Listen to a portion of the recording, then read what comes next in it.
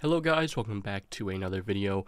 So I just wanted to make a quick update video, let you guys know what I've been up to these past couple of months. I know I haven't uploaded a video since mid-June, but the videos are going to return this month. I'm going to start uploading again. I just want to kind of show you guys what I've been working on the past month. So here it is. This is the project that I've been working on.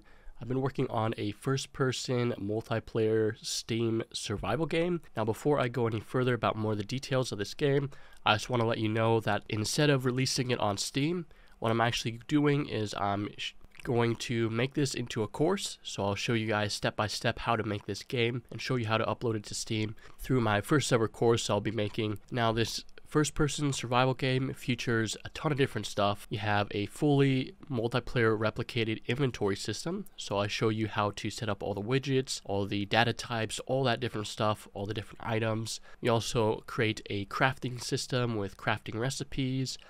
We have a complete building system, so you can build structures, place down various different structures in your game. The structures also have like different types. You have your foundation, triangle foundations, a bunch of different stuff. You also have, your crafting bench, storage box, smelting forge, and all of these different things are completely functional with the inventory system. So, you can drag and drop items in. And then with that, I've created a complete harvesting system, so you can gather resources, chop down trees, pick plants, mine rocks, all that sort of stuff, and use those items to craft various things, whether that be in your inventory, your player's inventory, or in the different crafting benches and whatnot.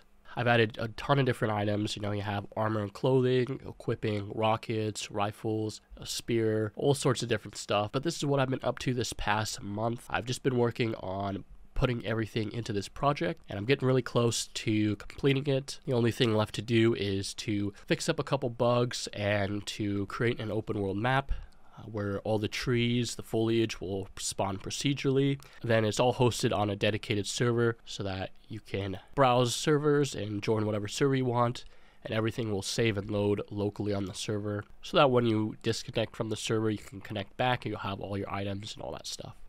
It also features a full social system, so that means like player chat, voice chat, also like a tribes/clan system.